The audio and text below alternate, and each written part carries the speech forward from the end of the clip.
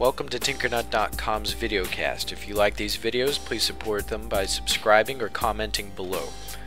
In this video, you can archive and preserve web pages, kind of like archive.org's Wayback Machine. And to do this, you don't need to install anything. You just need to sign up for a free account at this web page, Iterasi.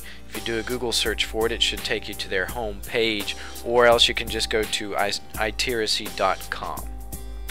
And then just click the big orangish yellow sign up button and sign up for an account.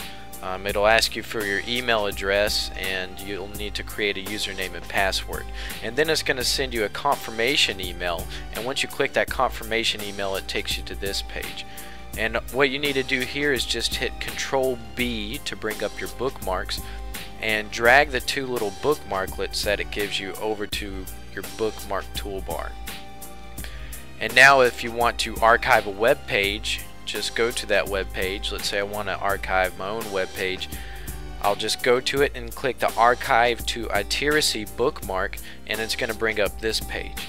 And now I can organize it by putting it in different folders and also adding tags to it to make it easier to search if I start archiving a whole bunch of web pages.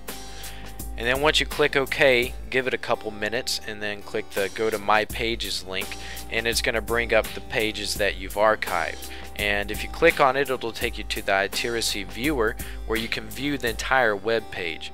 So no matter what changes you make to it in the future, you've archived it on this website. Alright, that's it for this tutorial. For more, go to Tinkernut.com.